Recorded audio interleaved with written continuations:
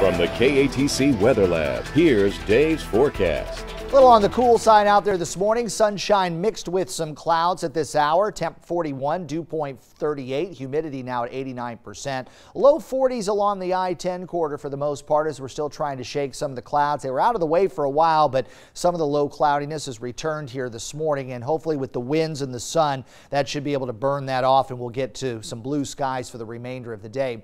The wind speeds, though, will be a little brisk, especially mid-morning through the early part of the afternoon, perhaps at times picking up as high as 25 miles per hour out of the north. But with a full day's worth of sunshine, I think temperatures will easily climb into the mid to upper 50s. We'll go 57 for your daytime high today as high pressure stays in control. Skies should remain mostly clear overnight tonight, and with light winds and low humidity, overnight temperatures are going to be able to dip back into the low to mid 30s. Could be some frosty conditions out there. And then tomorrow, a lot of sunshine expected. Should be a beautiful day. Temperatures topping out around 59 degrees. We should get back into the 60s by the end of the weekend. Sunny, breezy, and warmer today. Your high temperature getting up to around 57 degrees. We'll see our winds out of the north at 15 to 20 miles per hour.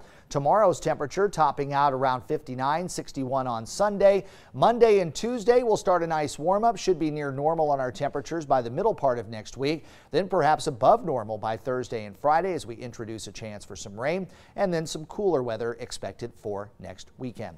Right now we're still holding at 41 degrees. Your time 6:56.